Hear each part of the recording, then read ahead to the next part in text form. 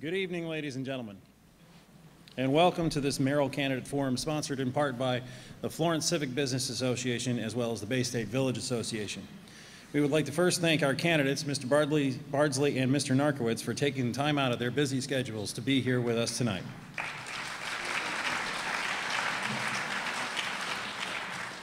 At this time, I'd like to ask you to please mute any electronic devices in the room so that we may get through this without any interruption. We would also like to thank the staff here at the high school for allowing us to have this forum in this beautiful auditorium, and for the student staff that has volunteered to be here this evening. Please give them a big round of applause.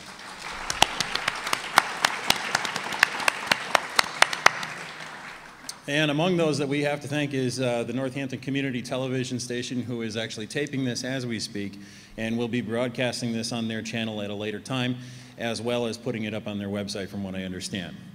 My name is Dann Vazquez. I am a member of the Bay State Village Association, and I will be moderating this evening.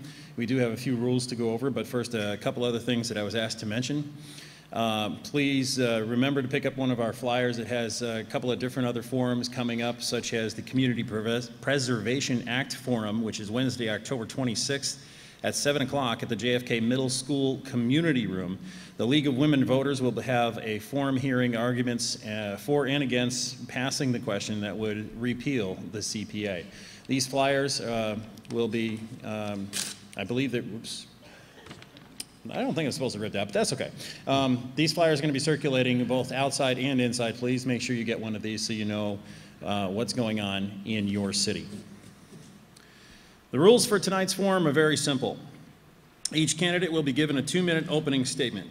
Before we began tonight, the candidates, well, we were going to draw straws. We ended up throwing a coin to see who would be given the first question. As a result of this, the first question will go to Mr. Bardsley tonight, and then Mr. Narkowitz will have the opportunity. It was the other way around? Yeah. Okay. I do the opening, the first statement. Oh, that's right. I'm sorry. Mr. Bardsley will get the first opening statement. I'm sorry, I jumped ahead. Mr. Narkowitz will be able to answer the first question first, and we will alternate from there. Each candidate will be given 2 minutes to respond to each question, and the question will be repeated for each candidate if necessary. There will be a 30-second time allotment for the first candidate to rebut the second candidate's answer. Each candidate is asked to stick to the topic of the question at hand and not make any personal attacks on the other candidate. At the end, each candidate will be given a 2-minute closing statement time period. So unless there's any questions about the rules, we will go ahead with our first question. Are we all set? Opening statement. Yes, I'm sorry. Well, just to give you a little bit of background here, I had this thing printed out and it was all set to go, and then I gave it to these guys, and now there's all kinds of numbers and X's, and so I'm trying to follow along, so please bear with me. So yes, Mr. Bardsley, if you would, with your opening statement. Thank you to the Bay State Village Association and the Florence Civic and Business Association for hosting tonight's forum. Thank you. For the first time in 12 years, the voters will be hiring a new mayor for Northampton. There is a job vacancy, and you, the voters, are the employers. Two of the major considerations in evaluating the candidate's credentials should be experience and leadership. I am the candidate with the strongest resume. For over 3 decades, I have been a hardworking, diligent, conscientious public servant. I have served 16 years on the City Council, 8 years as president, and have chaired or been a member of almost every City Council committee. Also, I have a proven record as a champion of public education, 33 years as classroom teacher, guidance counselor, department head, and administrator. My record of leadership demonstrates my ability to work with a wide range of individuals regardless of their social position or political beliefs, the courage to take a stand on controversial issues, and the vision to help build this wonderful community where many folks, including David, have chosen to move and raise their families. I have never aspired to be a politician. I am a public servant. I have the depth and the breadth of experience to be everybody's mayor of Northampton. Thank you. Mr. Narkowitz. Yeah. Thank you, and I want to also begin by thanking the Bay State Village Association and the Florence Civic and Business Association for sponsoring tonight's debate. I believe Northampton is an excellent place to live, to work, to learn, to run a business, and to raise a family. I'm running for mayor because I want to keep Northampton strong and I want to make it better. I believe I am the candidate with the experience, the positive vision, and the proven record of leadership to move our great city forward. I was born and raised in Western Mass in a large working-class family of 9 kids. My parents taught me the value of hard work and instilled a strong ethic of community involvement and service. I served my country in the Air Force after high school, was a student leader at UMass, worked as a congressional aide both in Washington and here in Massachusetts, and have been an active volunteer in our community, schools, and local government. During my 3 terms on the City Council, I've been a positive and productive representative and a leader for our city. I've never shied away from tough issues or hard work. I brought people together to create innovative solutions and tangible results to improve our community. Since announcing my candidacy, I've knocked on hundreds of doors and sat in dozens of kitchens and living rooms across our city, listening and sharing ideas and concerns. Concerns about creating economic opportunity and jobs, keeping our city livable and affordable, maintaining strong public schools, delivering smart, cost-effective city services, protecting our environment and keeping Northampton green and sustainable, fostering active neighborhood and citizen participation, and leading a government that is open, fair, and transparent. Tonight, I'm looking forward to talking about these and other issues. It's an honor to be a candidate for mayor and to be running for this important office with Michael Bardsley. I look forward to a great discussion this evening. Excellent. Thank you, gentlemen. So as I mentioned, the first question will be answered in turn by Mr. Narkowitz first. As you both have alluded to throughout your campaign, this is the first time that we'll be electing a new mayor in the last 12 years. What unique challenges will you, as mayor, face following a 6-term mayor, and what have you learned from your predecessor? Mr. Narkowitz, you have first opportunity at this question. Well, I think it is a great opportunity. I think we have, after 12 years of one administration, we have an opportunity for a fresh look, somebody who's a new leader, someone who has new ideas, and can take a fresh approach to some of the big problems that we're facing. In terms of what some of those big problems are, I think the perennial issue is always our budget. It's trying to figure out, how do we pay for the services that people depend on every day? How do we keep the quality schools? How do we take care of our roads and our sidewalks? These are some of the challenges that the next mayor will inherit from the previous mayor, and we'll have to tackle. In terms of learning from the previous administration, I think my style is going to be slightly different in terms of my approach to many of the issues. I think the budget, which I raised, is one of those. I think we need to take a look at, are there ways we can do things differently? Are there ways we can innovate? Are there ways that we can look at collecting data within our city to figure out if there's different ways that we can improve services? I think the budget process itself, I think I want to put a different, my own mark on the budget process. I think the idea of trying to get more citizen input before I release my budget, to try to get input on what are the priorities, what are the values that people have as I put together my budget and then bring it to the city council. So I think that's one of the key issues, and underlying that budget issue is, of course, how do we create economic opportunity in the city? Because one of the key ways that we can provide the resources that we need to fund our budget is by expanding our tax base and by trying to create opportunity, economic opportunity. So I think the idea of trying to keep our budget, trying to put together a budget that can meet the needs and services that our citizens demand, but doing it in the context of how do we also grow and strengthen our economy so that there are jobs and that the city remains livable for all of our residents. Mr. Bardsley, do you need me to repeat the question? I do not. Okay. There are some unique challenges following an incumbent who has been in office for 12 years. Mayor Higgins did an excellent job on many fronts. They built a solid base of how the city operates. And the challenge is to build from that base and to move forward. At the same time, when someone has been in office for 12 years, there's a lot of practices that are ingrained that people are used to operating things the way they have done them.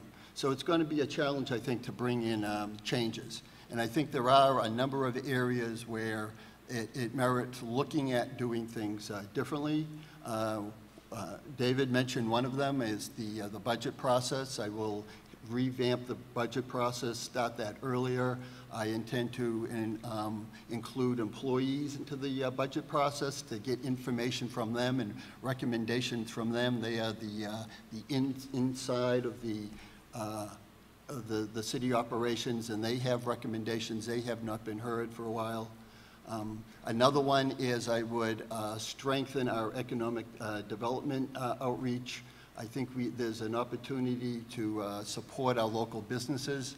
I've spent 3 days so far walking around downtown Northampton and downtown Florence, and I have heard from those who own and operate our local businesses, and there is a major disconnect with city government. There's a lot of discontent from local business people, and I think the city can do a lot better in promoting and working with local businesses. And I'm also concerned with the employee morale, and I will work with employees and to get them involved and talk to them. And the decision-making process has to be more open and more transparent. Mr. Vazquez, do you have a rebuttal? No, only just to add that, I think in terms of looking at my record in city government, the time that I've spent on the city council, I think looking at reforming the budget process, trying to get more information on our city's website, contracts, salaries, those are the things that I've pushed for. I also think in the area of economic development, that's an area where I feel I have special expertise. Was the former economic development director for John Olver, our local congressman, and have done a lot of work in that area. So that's something that I think I can bring a special focus from my experience. And so those would be some of the things that I would just add to my initial response. Okay, thank you, gentlemen. The next question will start with Mr. Bardsley. On November 8th, Northampton will be voting on a question that would repeal the Community Preservation Act, also known as the CPA. Are you in favor of Northampton maintaining the CPA, or are you in favor of its repeal? And explain, please. I was the council who brought the CPA before the city council on 2 different occasions. The first time I brought it forward, it did not pass. It did not get the majority support of the council at that time, and that was to put it on the ballot, I believe. And it did not have the support of the mayor at the time. There was a concerns from the mayor that would be in competition with an override, and she wasn't in favor of having competition for the override that was expected to come up. And a few years later, I, and along with some other councilors, brought it forward again, and it made it on the ballot for citizens to vote on. Whether or not, I think the CPC has done a lot of wonderful hard work, has supported a lot of great projects. And I'm very proud of what has been accomplished as a result of that. Whether or not the citizens feel that they can afford and it's a worthwhile investment remains to be seen in the course of the discussion.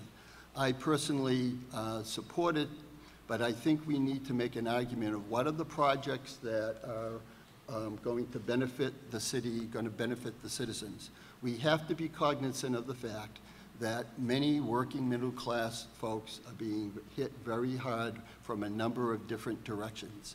And although for some the average fee for the CPA seems not substantial, that isn't true for all of our neighbors.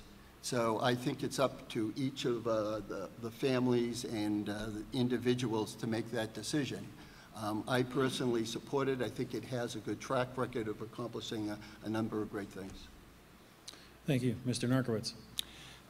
Just To begin, I just want to correct the record. The CPA was not put on the ballot by the City Council in 2005. I wasn't on the council, but it was very clearly put on the ballot by citizens who got signatures and collected signatures and put it on the ballot, which is why now, 5 years later, citizens are doing the same thing. Under the law, they're collecting signatures, and they've put it back on the ballot. I supported the CPA when it was first enacted by the city.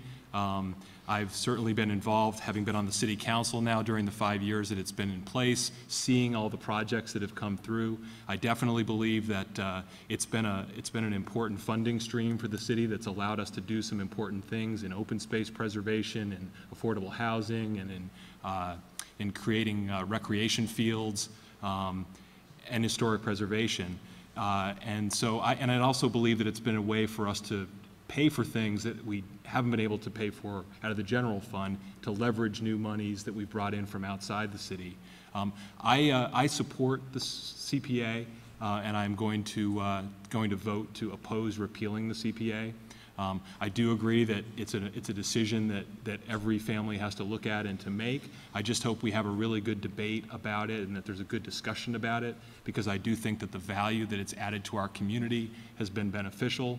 I also think there's great exemptions that are in place in terms of exempting the first $100,000 of value on your home, exemptions for elderly and for low income, which I think are really important that those are in place. And I also think the process has been a real model in terms of best practices, in terms of an open process. They've done a lot of work. They have a great website with all of the information about the various proposals that are on there. So I think it's important for people to see the projects that have been funded and really think about this one carefully. But I support the CPA and will vote not to repeal it. Mr. Barsley, do you have a rebuttal for this? Yeah, yes. My memory of the votes, and I would have to go back and check the record, is that the City Council did have 2 votes, and I know they didn't put it on the ballot. I think they had to agree to start the process. But I do remember that there were 2 votes involved, and that there was a shift on the City Council at the time. But the first time around, there was opposition to it, and as well as the mayor was skeptical. Thank you, gentlemen. The next question actually is going to go to Mr. Narkowitz first. Does the city government function efficiently? That's a loaded question. I think a lot of people would agree. Can you describe the management and budgeting process you would use to make sure that the city uses resources wisely? That's a great question, because one of the things that I've been talking about out in the campaign, talking to people about this issue is, how can we go ahead and make our city services as efficient, as effective, as cost-effective as we can? I think it's something that is an important piece of what I want to try to bring to city government. I think I alluded to it in one of my previous answers. I think there's a whole movement right now called CityStat, where we're actually cities and towns around the Commonwealth are actually trying to take a look at the city services they provide and really try to quantify them and try to get good data on how those services work, so that they can then communicate with voters about what those services cost, and also be able to make decisions about how to prioritize and how to improve those services. So, for example, we talk a lot about potholes and about road repair. To be able to quantify, how much it costs to actually, repair so many feet of road, what the time involved, and begin to collect some of that information so that we can make smart decisions.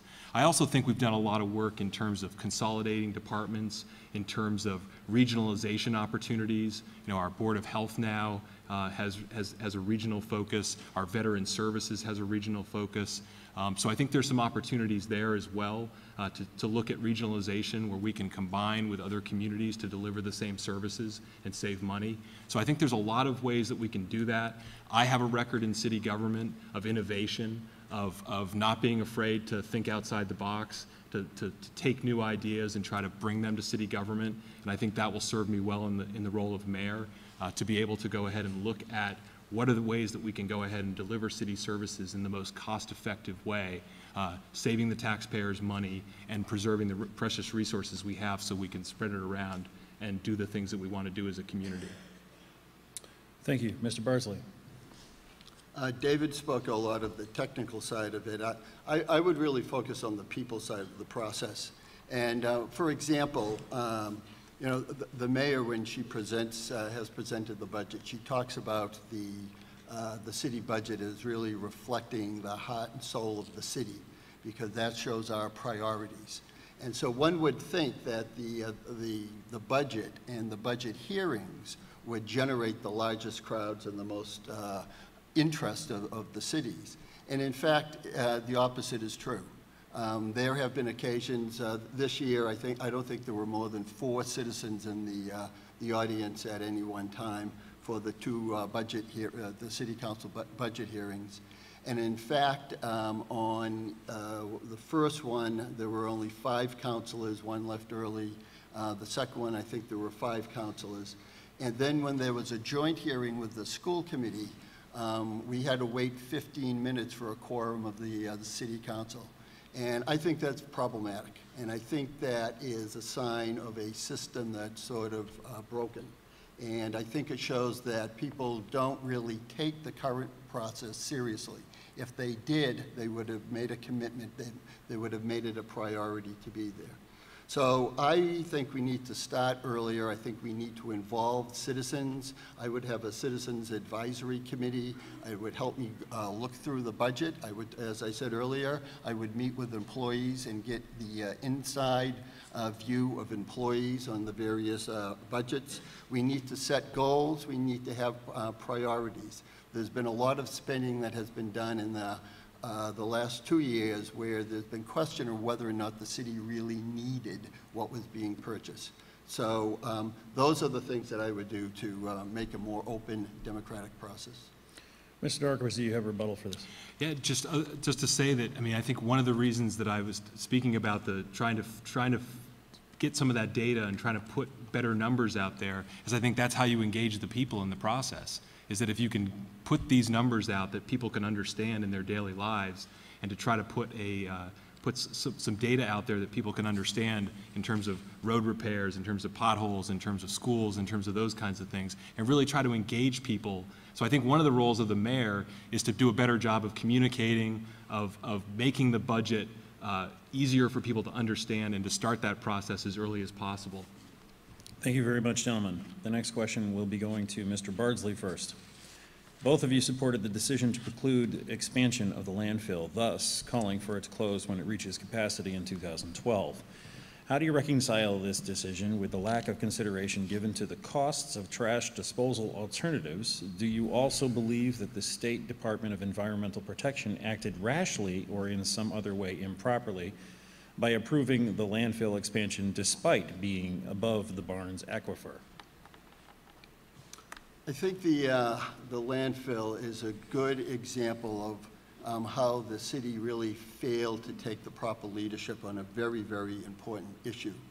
The information that came on the landfill did not come all at once. It came in bits and pieces. A lot of times it was in reaction to concerns by citizens, or the hardworking councilor from Ward 6, Mary Ann Labarge, was constantly pushing the mayor and the mayor's office to get information to her citizens and to protect their well-being and their health. And that isn't the way a decision should be made. In the beginning, all the options should have been put out there and given due consideration. And there should have been a discussion on the merits of that one possibility. The decision to close the landfill by this council, which in fact I did not vote on because I was a member of the council when they took that vote, but the decision to close came after the citizens had voted. There was a non-binding referendum, and it failed in every precinct in the city. And that was put on by the citizens. The city council failed to put it on. That was put on the ballot by the citizens, and they gave the city the opportunity to convince voters that it was needed, that it was a viable alternative, that they would not be putting the water supply or people's health at risk. And the city failed to convince the citizens in every single precinct, not just the ones around the landfill. So I think there's a lot of wisdom to closing the landfill, pushing very aggressively on recycling and reuse programs, and that's exactly what I said 2 years ago. Thank you very much, Mr. Narkowitz. Yeah, in terms of the decision, you know, I will agree with former Councilor Bardsley that it was a long, very long process that started, you know, decades ago with the acquisition of the land, then moving forward into the next phases where the permitting process started. And then it was very frustrating in terms of the way that the City Council was in a role to be a zoning authority over this process. We weren't our traditional public policy role. We were in a very awkward position of being a zoning body that was not allowed to really engage in the issue. That was a process that I tried to change at the end of the last term. I tried to put forth legislation to try to change that so that the City Council could have an opportunity to weigh in and have a policy debate. But as it turned out, the referendum passed. The Board of Public Works and the mayor both decided they would not move forward with the landfill decision to submit to expand. And so as City Council President, I believe that the most important thing at that point was we need to start thinking about what the alternative is when the landfill closed. Calling for a task force, which I ended up serving on, to go ahead and look at what are the things that we're going to need to do without a landfill. Looking at things like, do we keep our transfer stations? Do we move to a different system? Looking at how do we increase our recycling? How do we increase our reuse? How do we go ahead and ramp up our compost program, which we began as a pilot? So, you know, I think what we had to do when that decision was made was to go ahead and evaluate what are we going to do now that we don't have a landfill. The landfill is going to close. And so I think what we've tried to do is move to that next conversation about, you know, what are going to be the costs, what are going to be the implications, what kind of a system are we going to have moving forward. Thank you. Mr. Bardsley, do you have a rebuttal for this? Yes, the awkward role that the City Council was placed in that David referred to is in fact a role that the City Council has been placed in previously, and it never created the degree of problems and turmoil that it did this time around. And it seemed to be that the rules were interpreted a little bit differently than they had been in the past with this imposition of the alleged gag rule. The point about thinking about alternatives should have been done earlier, and that's it. Thank you, gentlemen. The next question is going to start with Mr. Narkowitz. Very small question this time. Is the city pursuing the right set of goals? What policy objectives of the Higgins administration would you change if you became mayor? Simple question. Okay. Well, I think one of the roles of a new mayor is to go ahead and partly to evaluate, you know, what's been going on in the city, what sorts of programs are working, what programs aren't working correctly, and to kind of lay out a vision for where you want to take the city. I think we're doing a lot of things well. I think we have a lot of success in terms of awards that we've won, in terms of, you know, some of the activity that's happening in our downtowns. We have, you know, strong local businesses. We've seen some recent expansion of our commercial base. I think those are all positive signs. In terms of the things that I would do differently, I do think we need to really put an added focus on economic development. I think that's one of the keys, particularly in a time when we have, you know, less and less state aid, less and less no federal aid practically. So I think that would be one of the emphasis that I would put on, is how do we be more proactive in that regard? You know, how do we reach out to the local businesses that we have, and also reach out to entrepreneurs and potential new businesses to try to attract them? I've called for creating an economic development advisory commission. We've had success in the areas of transportation and in energy, where we've put together a commission of experts, of citizens, of staff to really focus on a problem. And I think we need to have the same focus in the area of economic development. So I think that would be probably the one thing that I would put forward in terms of where I'd like to see a shift in emphasis. I think we're doing great stuff in many other areas of city government. I also think we have to work on continuing to make the process more open, more inclusive, bringing more people into city government. I think I would take a different approach in terms of My appointment process to city bodies, I'd like to try to bring in more people into city committees and commissions and try to bring some fresh new energy into city government. So I think we have an opportunity with the new mayor after 12 years to do some of those things, and those would be some of the things that I would work on. Thank you. Mr. Bardsley. There's a number of things that I would work on. Some of them overlap with what David just referred to. I would revamp the budgeting process, and I made some comments about that earlier. I would also look at the city's revenue stream and to see if there's ways to diversify our revenue. Is there other ways that we can be getting revenue in the city without increasing the burden on our taxpayers and small businesses? And it's not a new idea, but an idea I'm ready to resurrect and to look at it and provide leadership on. And I think that has been the missing ingredient, is looking at the properties of which legally there are exempt from taxes. We have a considerable amount of property in the city that belongs to nonprofits who legally have the right to not pay taxes on them. And there is a concept called payment in lieu of taxes. The mayor of Boston has launched a program to try to get a voluntary participation over 5 years, and his goal is 25%. If the city of Northampton was able to get 10% collected on the value of the property that exempt, that would provide over $1 million to the city. Based on the research I have done with the assessor's office.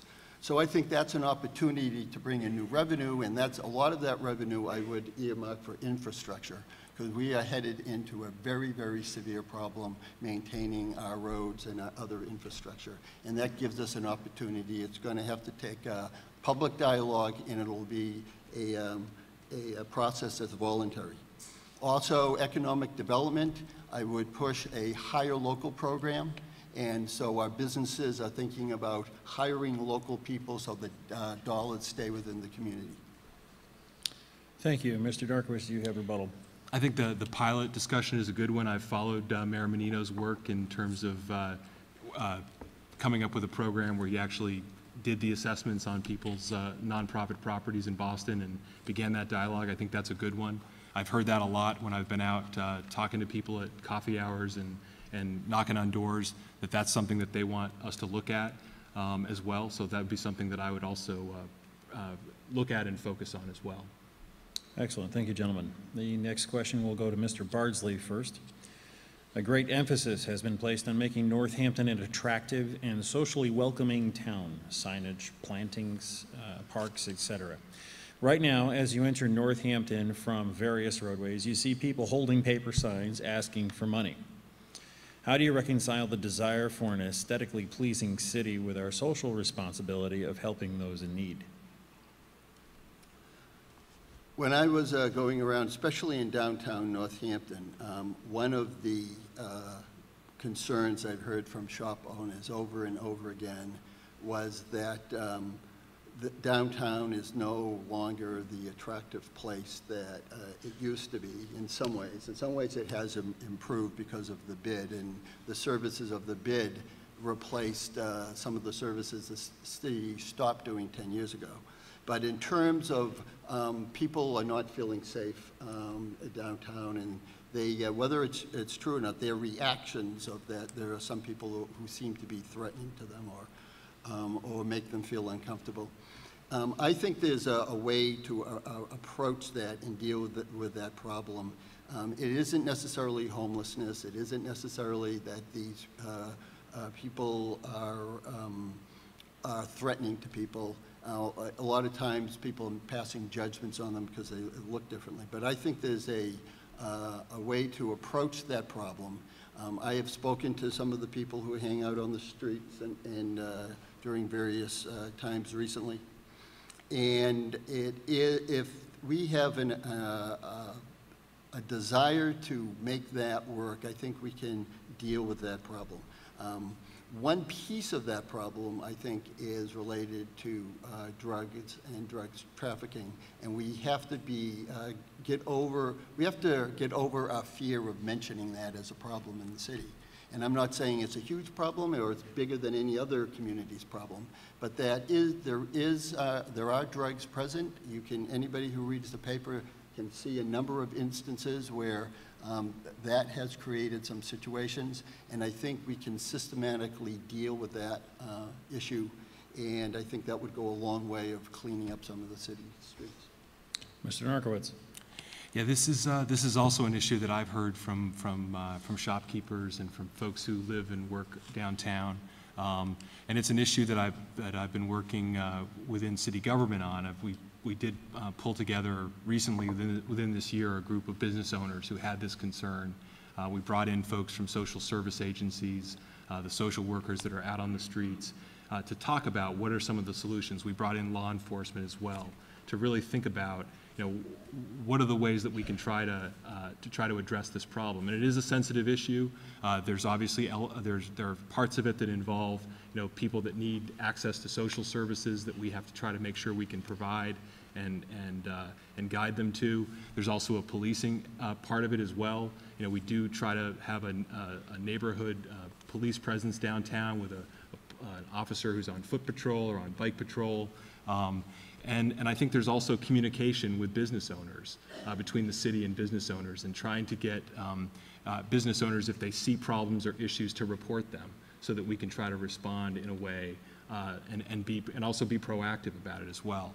So I think it's a problem. It's complicated. I mean, part of what makes downtown is sort of the great mix of people that are there, the musicians, the people that are there coming on weekends to enjoy the scene that's down there. I think that's a good thing, a positive thing, and I wouldn't want to see us try to sanitize that in any way. But it is a concern for business and for safety, and I think it's something that we have to have a dialogue, that city government has to have a dialogue with downtown about. And it's something that I've been part of as city council president, and it's something that I would continue as mayor. Thank you. Mr. Barsley, do you have a rebuttal? Yes, I think the downtown is an area that the city has dropped the ball on, and the problems, some of the problems have gotten worse. When I was city council, on the city council representing Ward 4, I formed a downtown citizens forum as well as a business advisory committee that kind of acted as troubleshooting some of those problems that were occurring. Neither of those entities survived after I left, but we need to start that dialogue again. Excellent, thank you. Both of you have mentioned jobs at one time or another, the economic situation within not just Northampton but surrounding communities. How will you address the need for economic development and the expansion of Northampton's tax base? And this question goes to Mr. Narkowitz first.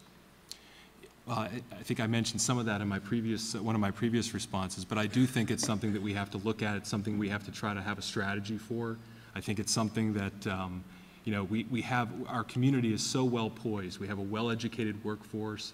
We have beautiful downtowns. We have great amenities. We have strong school system. So I feel like we have all of the attributes. We don't have a lot of developable land, but I think we have a lot of opportunities. King Street is a perfect example. We have opportunities in Main Street, Village Hill. There's still work to be done there. And I think that takes hands-on leadership by the mayor. It takes coming up with a strategy and a vision.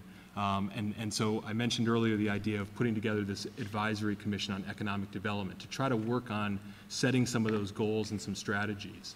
I also think we have opportunities in tourism, which is an important part of our economic base, which is we just got a brand new system set up, the Hampshire Regional Tourism Bureau, which I think is going to be a great opportunity for better marketing of Northampton.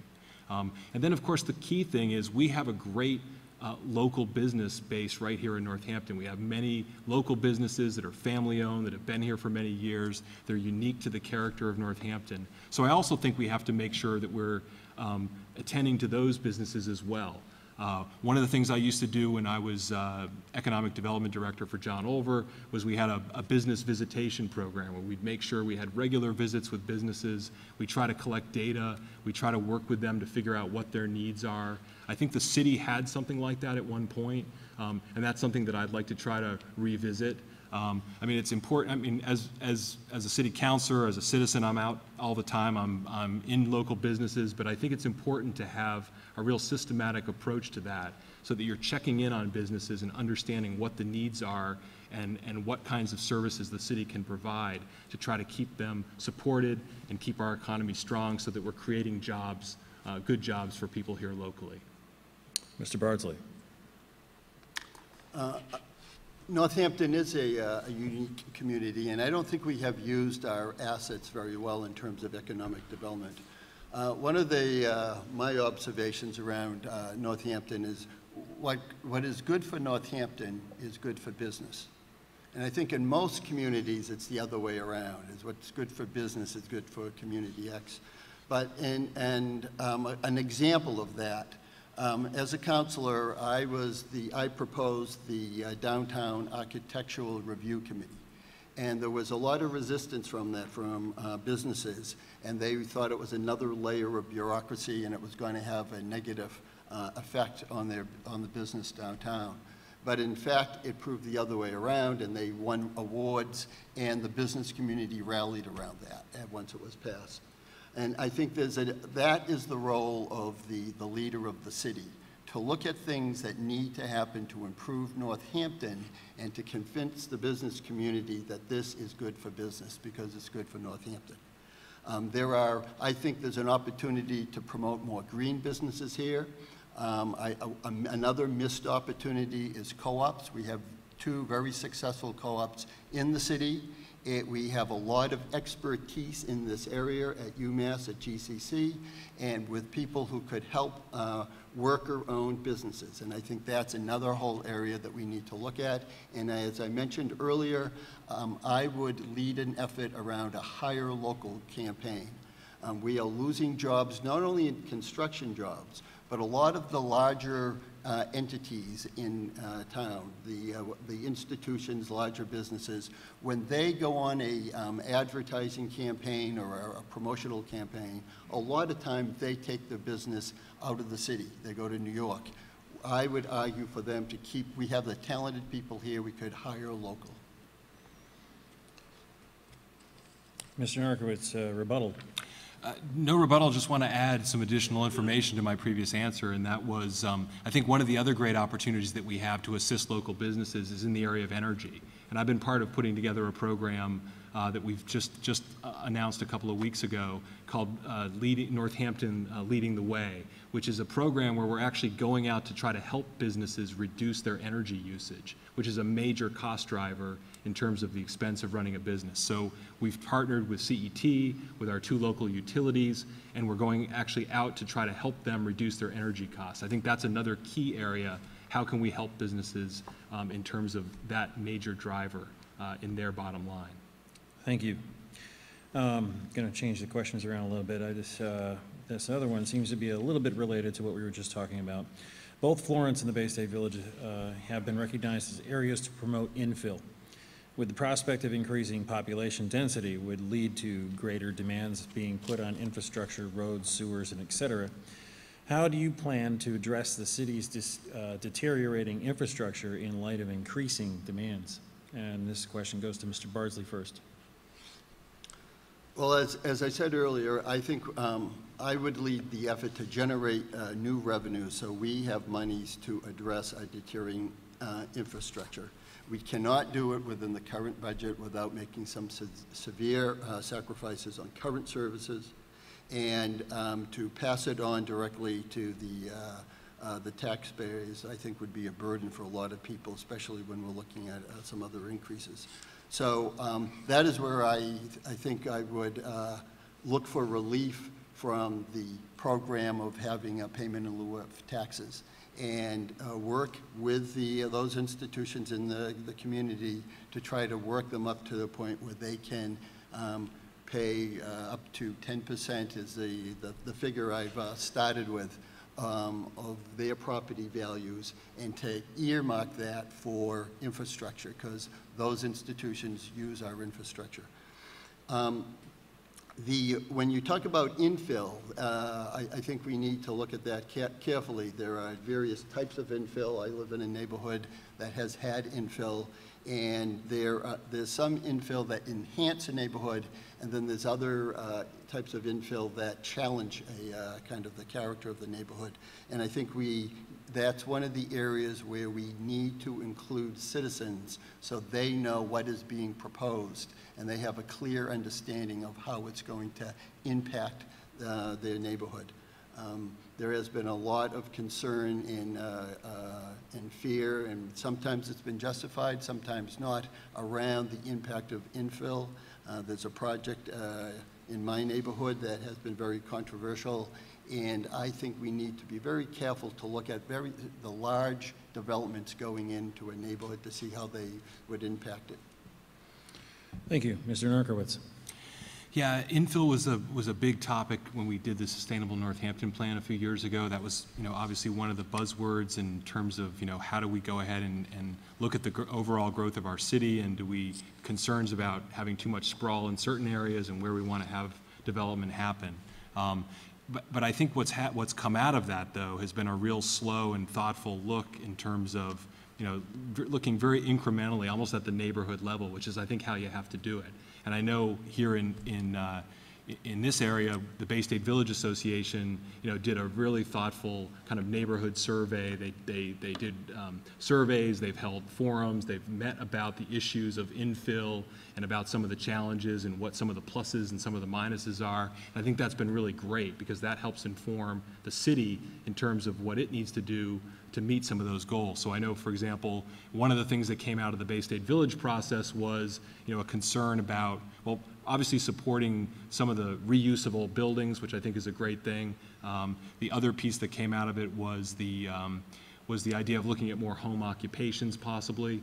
And I know that's a conversation that's now trickled up from that neighborhood level up to the Zoning Revisions Committee, and it's now being discussed in the Planning Board. So I think that's a great model for how, if we're going to look at reusing buildings, if we're going to look at opportunities for more density in certain neighborhoods, it's a way to make sure that we're keeping in the character of those neighborhoods and that it's what the citizens in those neighborhoods really want in their backyard. So I think that's the kind of model we need to do when we look at infill, is really have it be neighborhood based, really make sure that we're trying to stick with the character of the neighborhoods we have, while also trying to achieve the goals, which is, avoiding neighborhood sprawl, trying to reuse old buildings, trying to diversify uses for old buildings, which is also, one of our overall sustainability goals.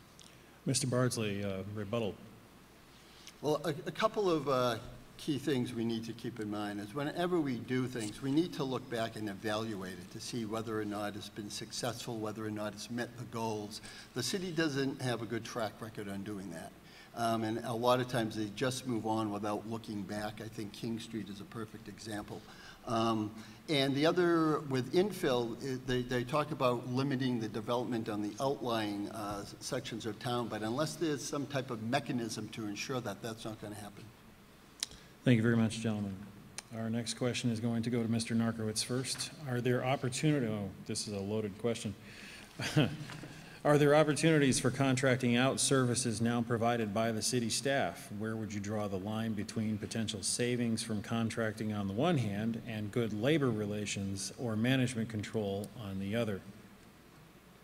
Well, certainly that is the issue of labor control is an important one, because we obviously, we are a union city. We have collective bargaining. We have city employees that mostly are unionized. So obviously you have to be very careful about that issue of, if you're talking about outsourcing, you have to look at that very carefully. But, I do think the city right now does subcontract out for lots of services. Engineering services, we subcontract out for plowing. We have other contracts for work that's done in our schools, consulting services, professional development services. So there is a lot of that stuff that goes on. I do think that one of the issues I spoke about earlier, which is regionalization, is an opportunity where you can have that same effect, where you can try to create an economy of scale, where you can bring together communities that may have a shared service that they have to provide, and be able to try to do that collectively. We've done that really successfully with Veteran Services, been able to bring in more staff to be able to deliver the services while also serving veterans in several different communities. But I do think that the issue of looking at are there services that we could provide more effectively with private help, I think you have to be open to that, but you also have to be mindful of that issue of the fact that we do have city employees that have contracts, and we have to make sure that we're not running afoul of those. Okay, Mr. Bardsley. As David pointed out, the city does use a lot of services from outside providers who are not city employees. And we, when those decisions have been made, they've been studied very carefully and weighed the pros and cons. Of the current services being delivered by city employees, that's an area I would go very, very cautiously in when I look at it. I think our city employees are doing a tremendous job right now. I think instead of talking about reducing some of the jobs and putting services out to private contractors, I think we should look more at supporting the current employees and bolstering morale and giving them a positive message. I think what happened at the end of the last school year in June in relationship to the city school teachers was deplorable. I thought that was treating the city union, their representation, very, very poorly. And that has been echoed in other ways. So that is something that I would make as much more of a priority, is respecting and supporting our employees. One of the things that happens with when you contract out, a lot of times the quality of the service diminishes, or you don't have control of the quality of that service. And sometimes it, in fact, in the long run, ends up to be more expensive. And I think there's an examples of that within our country's military, where they have contracted out a lot of the jobs they used to do for enlisted men and women, and now they are contracting sometimes to the same people are doing those jobs that used to do them when they were in the military, and the government is paying up to 3 times as much. So it's not always the panacea that some people think it is. Mr. Narkowitz, rebuttal. No rebuttal. Just to expand a little bit. I think again, you know, we've reached a point where we're trying to provide city services with less and less resources, and we've really put a lot on our city employees who do a great job. Whether it's the plowing in the winter, whether it's teachers trying to teach with bigger classrooms and less resources. So I do think that one of the ways, if we're really concerned about city services, is not really to look outside, but to figure out, you know, what can we do to bring more resources to the employees that we have to allow them to do the work that they need to do as well as they've been doing it. Thank you, gentlemen. Our next question is going to go to Mr. Bardsley first. How do you I did not word this. I don't want to get into the old Hamp or old NoHo debate. But how do you define old Hamp and new Hamp? Do these groups have inherently conflicting views of the future they would want for Northampton? And how do you align yourself with these views? Hamp and NoHo are not terms I use very often in my vocabulary at all. When I do use them, it's to disown them. I think it's another way of labeling people. I have never been big into labeling people. I feel the same way when it's used on a local level about liberal, conservative, Democrat, Republican. Those are more ways to divide people within a community. And I think city leaders have to find ways to include everybody, to reach out to people. And that includes, first and foremost, listening. And as simple as it sounds, I built a career on being able to listen to people with a very wide range of views and experiences. And when you listen to people, they feel obviously heard and included. And you don't have to agree with them, but that's the beginning part. There's a lot of folks in this town who do not feel like they've been listened to, they do not feel included, and it's not just the ones that others give the Hamp label. It includes small business owners downtown. It includes young people who have been born here, and it includes young people who have moved here from other places. It includes people who have retired here and can't afford to live here or have other concerns. So I think we need to get beyond that, what I consider a very false dichotomy. I have been criticized for some of the people who have supported me last time around. There was a very infamous email that was written and passed around to some of the people in this audience criticizing me for some of my supporters. And I am proud of the people who have supported me, because that means I am working very hard to do outreach and to include people in city government. And I think you need more of that and not to stop at these labels. Thank you. Mr. Narkowitz.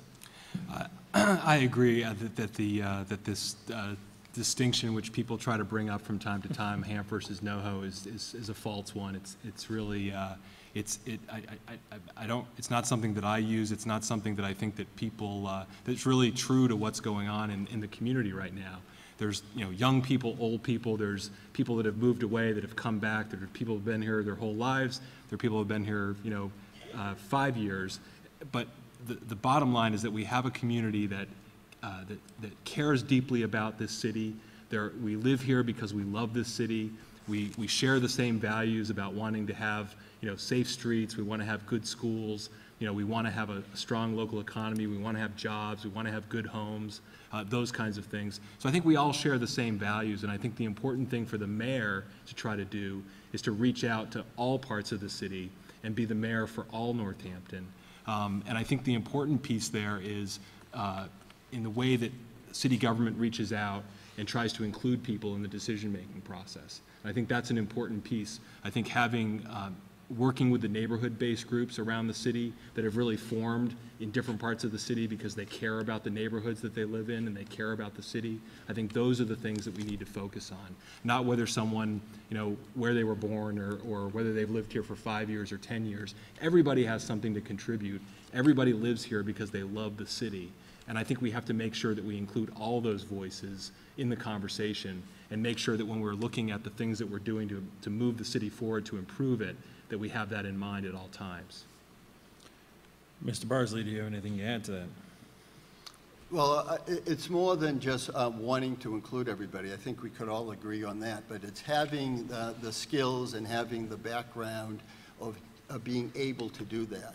And I have done a lot of outreach. If you look at the people who have supported me in my campaigns, they run the gamut.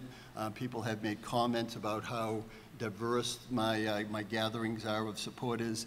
It's people throughout the community. So I think you need to have that back record, the track record that you can do that. Thank you, gentlemen. The next question will go to Mr. Narkowitz first. Can you give one or two examples of new initiatives or programs for the city that you have been or are now particularly passionate about, and why are these so important to you? Well, I think one of the ones that I'm quite passionate about is our city's traffic calming program, which is a program that I helped develop. I was the chair of the Transportation and Parking Commission, wrote the city's traffic calming manual. We've had a long-standing problem in our city with neighborhood traffic safety, with speeding in neighborhoods, and that's been a subject of several commissions and committees, and it's one of the programs that I really worked on extensively, put together a neighborhood-based program where we were actually able to get out into neighborhoods. People could submit applications to us with issues that they had with traffic problems in their neighborhood. We're evaluating them. We're starting to actually now put measures out in neighborhoods. I know here in the Bay State Village area, we're testing some rubberized speed humps on Riverside Drive. There's been work done in Jackson Street and Grove Street in Ward 3. So I'm really excited about that program because I think it's been a long-standing concern. It's an issue of livability for people in their neighborhoods. It's an issue for safety for people, for kids going to school. And I think it's important now that the city's actually addressing it in a very real way, and we're actually doing it in a way that's neighborhood-driven, that's neighborhood-based, and we're using data collection to make sure that it's done fairly and objectively. So that's one issue. I think the other one is energy. I think energy has been a program, has been an initiative that I've been really involved in, particularly in this latest term of the City Council. We've put forward initiatives for trying to come up with a new program called the PACE financing program, which is Property Assessed Clean Energy, to try to help homeowners and businesses be able to improve their energy of their homes and be able to not only make it more comfortable, to reduce their expenses, to make it easier to live in their home longer because of the reduced expense. So I think those are a couple of really exciting initiatives that are not only green, but they're also quality of life initiatives that really improve the quality of people's lives in the city. And I've been proud to work on them, and I will be working to advance them even further as mayor. Excellent. Mr. Bardsley. One accomplishment that I'm very proud of is the formation of the Northampton Human Rights Commission. When I became a counselor, there were a lot of issues in the city around individuals' rights. And so I did the research. I visited communities in Boston and looked at the different models that were out there and wrote up a proposal, formed a working committee, and we the City Council passed the Human Rights Commission ordinance. And that commission has been up and running and doing a fantastic job over the past, I think it's been over a decade now. And it functions on its own. That's one of the things I get proud about it. Here's this accomplishment, and I deliberately stepped back. I did not put myself on the commission. And it is functioning and surviving on its own. Another thing I'm proud of is the ballot referendum on the expansion of the landfill. And it wasn't so much as the outcome, but it's giving the citizens a voice and giving them the opportunity to set the direction. And without that referendum, the landfill would have gone through. And it was because of the hard work of two citizens and Councilor Mary Ann Labarge and myself that actually made it to the citizens to be able to vote on it. And a third one is to work around best practices. There was a best practices ad hoc committee. It made 10 recommendations. I think they're very important recommendations. The city has only made a significant movement on one of those 10, and that's the one for a charter review. But there are another 9 recommendations sitting out there that there has been no work done on them in the past 2 years. Thank you. Mr. Narkowitz, rebuttal. Actually, the best practices is another initiative. Actually, Councilor Bardsley and I co-sponsored the resolution that created that committee. We served on the committee, and I've actually been working on not just one of those recommendations, but several of them. We've been working on, well, first of all, the charter review piece was one that I've moved forward. We've also been trying to make reforms in the city council process and our public comment process, in the way we try to hold more public forums on issues. So I think there have been other areas, that's another area that I've been a leader on, is reforming city government and trying to put into practice some of those recommendations of the Best Practices Committee. Thank you.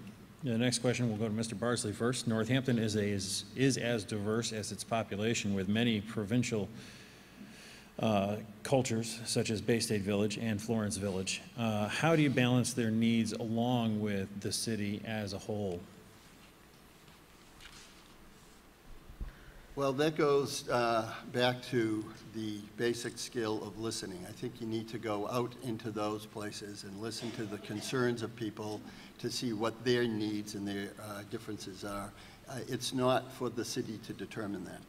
And I have spent a lot of time in Florence. I have my headquarters there, as I did last year. I talk to a lot of people. I'm in the businesses. I'm in the communities. I'm hearing what people talk. Some of the concerns overlap and some of them don't. But I'm very much for the residents identifying their needs and determining what they need from the city and what the city's agenda should be for them, not that the city makes their own agenda. Several years ago, I think it was probably about 10 years ago, there was drafted something called the Florence Plan. And it was a package of proposed ordinances. And that was being pushed through the city council as a package. And when I started to look at that, when I was on the city, I was the chair of the ordinance committee, I really fought to break up that bundle and to look at them individually, because I knew some of those had going to have impacts, and I don't think everybody really knew what those impacts would be, and there wasn't that type of discussion. So to me, that's an example where of my leadership and my insight in that. I said, this isn't right for the community, and to put it back so there was more opportunity for input on specific measures. And that's, I think, the model that we need to do, is work with the community to address those concerns and needs. Mr. Narkowitz. Yeah, I think one of the strengths that you have in both in Florence and also Bay State Village is the fact that you both have strong associations, like the two that are sponsoring tonight's debate. And since I've been a city councilor at large, I've tried to really interface with those organizations to learn from them. There have been regular luncheons of the Florence Civic and Business Association, which is an opportunity for city officials, councilors. In my case, as council president, and now more recently as acting mayor, I've attended those meetings as a way to really understand what some of the issues are, because the neighborhood associations and the civic associations really have their finger on the pulse of many of the issues. I know at this month's installment, the big issue was, what's going to happen with the mobile station downtown, and what some of the ramifications of that are. And I know out in Bay State Village, there's been a lot of work around traffic calming, which has been one of the other issues. So I think it's important.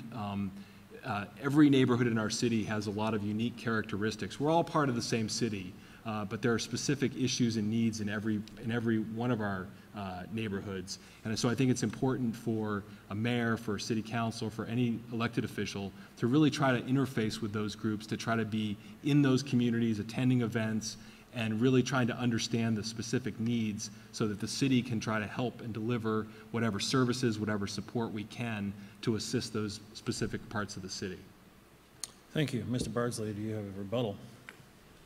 Well, to add a little bit to what David said, we basically agree on the approach. I have a lot of experience in doing it. I have done it, for example, I mentioned earlier, in working with downtown businesses when I was a ward councilor, and forming a forum there where the businesses could talk out their problems. I also did it in Ward 2 when there was the overlay district being proposed, and I was the one who outreached to the citizens there to listen to their concerns and to voice them at the council. So I have done that. Excellent, thank you. The last question of tonight is going to go to Mr. Narkowitz first, and you can see right through this one. On our website, on both your websites, you both promote transparency. See what I did there? Never mind. Please define transparency in the context of municipal government and provide an example in Northampton's government where transparency does exist and where it does not. And once again, this goes to Mr. Narkowitz first. Well, I think in terms of transparency, the idea, at least in the city government context, is that people have full access to all the information that's available, that they have full access to understanding the decision-making process, and they have access to understanding, how they can participate in that process. So in terms of, when we talk about how do we make the system more transparent, we've been doing a lot of work recently with the new open meeting law that's been implemented, trying to make it really easy for people to find out when meetings are happening, what the agendas are for those meetings, and clearly spelling out what those agenda items are. So I think some of the work we're doing in that area is an example of where we're really trying to make the city process more transparent, putting all the documents, all the minutes, all those kinds of things on, making them easily available to people so that they understand the decision-making process. They understand, they have access to documents. I think the work that we've been doing on the city council, for example, with our new finance director, who's been publishing her Finance Director's Corner as a way to try to put more and more information out to the public so that the decisions we make have greater scrutiny from the public, greater understanding from the public. In terms of where we can do a better job, I do think that there's still many areas of our city government where there are decisions that are made that I don't think people understand or they're engaged in enough. I think some of the issues around our public works and some of the issues around infrastructure and the decisions that are made in that area. I think we need to engage people more in that and try to open up that process so that people have a better understanding of how it works, a better understanding of how those numbers work, and that they can try to have more input into the process. Thank you. Mr. Bardsley. I agree with what David has said so far. I don't think it goes far enough. I mean, transparency is one element of it, and I would push to have the government process of each department more open. We have to push for inclusion. We have to do outreach to underrepresented parts of the city who feel disconnected and disaffiliated. We need to have accountability for decision makers and those in charge with implementing decisions, and then we have to evaluate the decisions that we made. We have to also restore what I call critical thinking to the discussions that go on in the city, especially in the city council. All too often it seems that a decision isn't being made based on the merits of that particular issue. A lot of times it looks like there are other factors that are weighing in on how people come to a decision. I remember in the discussion of the overlay district when I was posing some concerns that had been brought to me by citizens who had felt left out of the process. And one of my colleagues at the time said, the more we discuss this, the more confused I get. Let's just vote on it and get it over with. To me, that is a sign that somebody had made up their minds and not on the facts. There were other things at play on that. And all too often that is the case. So I would work to make sure that the information that is needed is out there in the very beginning, and that there is a robust discussion involving citizens at the very beginning. What happens is that there is a lot of resistance, and when citizens get angry, a lot of times they end up suing the city. So I will work to include citizens so their only recourse for a fair hearing isn't taking the city to court. Thank you. Mr. Narkowitz, rebuttal on that. I think the important thing, I think it's important that we have the discussion about transparency and about open government. I think it's also important to look at people's records on what they've actually done to try to open up city government. And that's been something that I've done in the short time that I've been city government, whether it's trying to create a better balance between the legislative branch and the executive branch, whether it's been trying to improve the city's website, whether it's been trying to create programs like the traffic calming program, which is neighborhood-driven, neighborhood-based. So I think it's important to not only look at how we talk about these issues, but what have we actually done to put in place real reform? Okay, I just looked at my clock, and we actually do have time for like sort of a half question. So I'm going to add something to that last question, and you have 30 seconds to respond with no rebuttal. What will you do to make the city more transparent to those who do not use the internet? And I put that, you see what I'm saying? I put that to Mr. Bardsley first.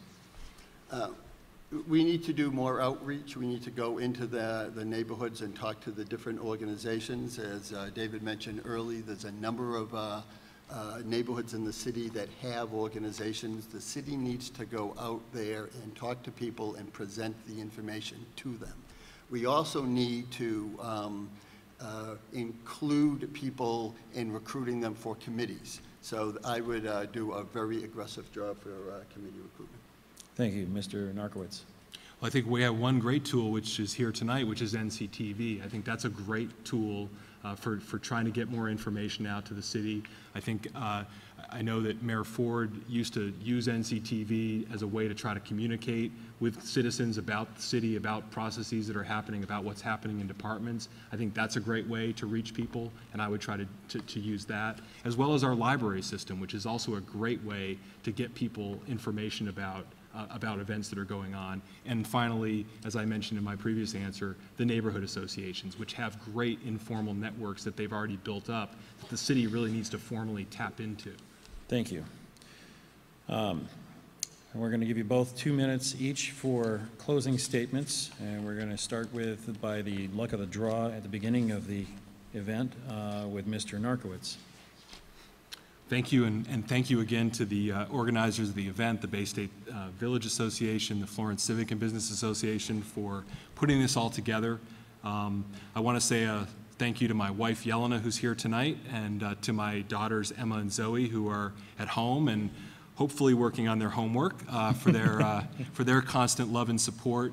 Running for mayor is a big task. It's a daunting task, and I couldn't do it without the support and the love that you've provided me. I believe that Northampton needs a mayor with a positive vision and a steady, proven track record of leadership and results.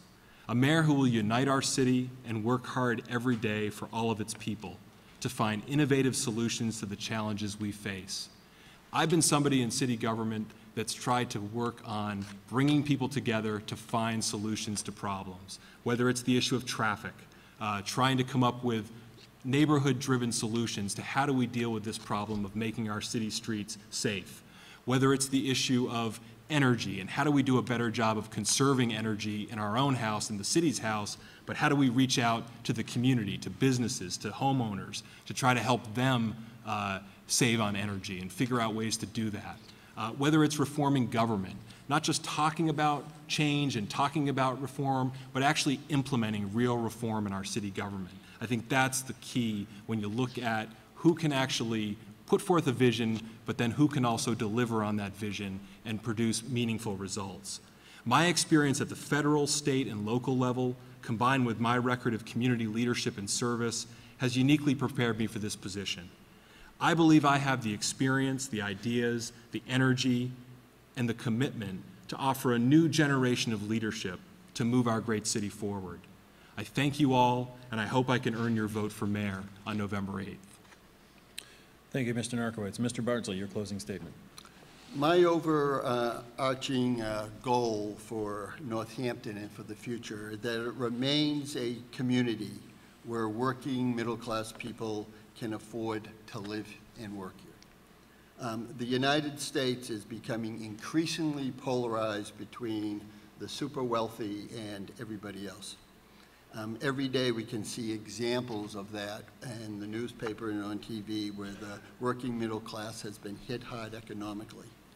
And at the local level, I pledge to do everything a mayor can do to keep this a place that we can all afford to live and enjoy. That includes ensuring fiscal responsibility, involving more citizens in the democratic process of decision-making, protecting our natural resources for the next generation. I am a public servant with a solid resume. I have the maturity, the wisdom, the compassion, and the integrity to serve Northampton well. On November 8th, please vote for the candidate who is up to being the mayor for all of Northampton, everybody's mayor. Thank you. Thank you, gentlemen.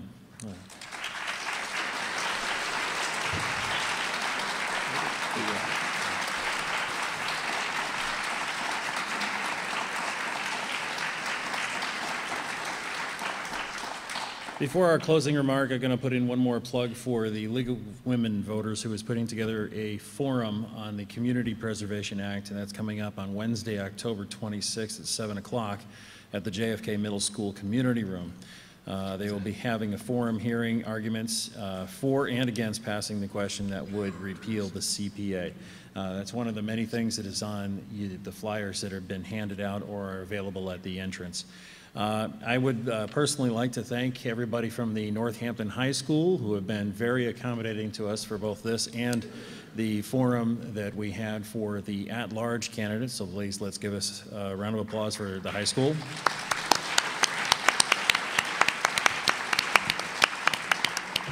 I'd also like to thank the Bay State Village Association and the Florence Civic and Business Association for putting this together tonight. Let's please give them a warm welcome.